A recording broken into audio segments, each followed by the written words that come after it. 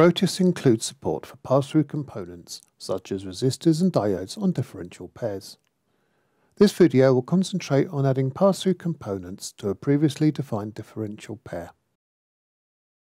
Details on creating and routing a DiffPair can be found in a separate video or in the help files.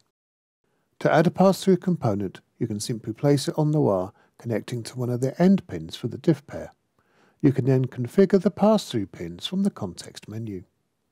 If the device has more than 2 pins, such as an array resistor, you can specify multiple pairs in the dialog form.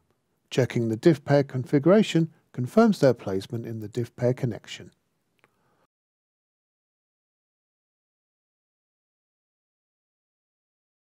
After placing the component on the PCB, it may be necessary to fan out from the pads if routing will take place on different layers.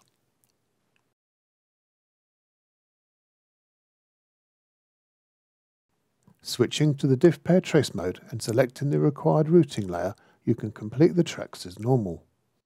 Holding the Control key down will enter into curved routing mode, and pressing Enter will complete the auto trace suggestion. Pass-through devices can also have internal pin length assigned to them. This is done by importing a CSV file of pin names and length.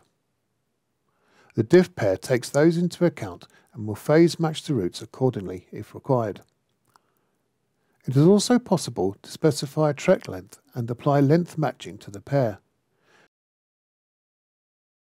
Repositioning of the serpentines can be done by dragging along the existing route if required.